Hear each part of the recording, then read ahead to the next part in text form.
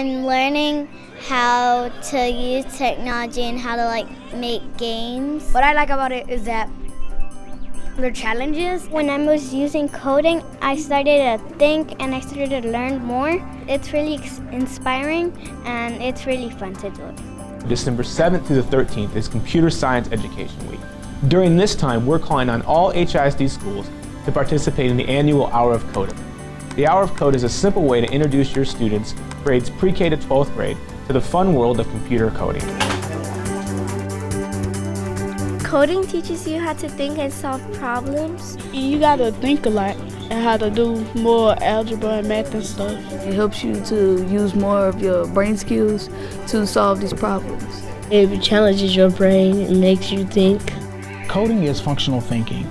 It's requiring them to analyze these problems and to pull out the exact items that they need and the correct coding so that they can program their blocks to achieve their goals. They're actually computing math because they're using inequalities, expressions, and they're also solving equations in the process. So they're problem solving, they're looking at what they're required to do, and they have to come up with a game plan. And they also have to follow instructions within certain parameters. It's a lot of critical thinking. For more information, visit the website hourofcode.com. And to keep your kids coding, make sure you visit the Innovative Curriculum Department's website, where you can find resources and materials for the entire month of December. Happy coding.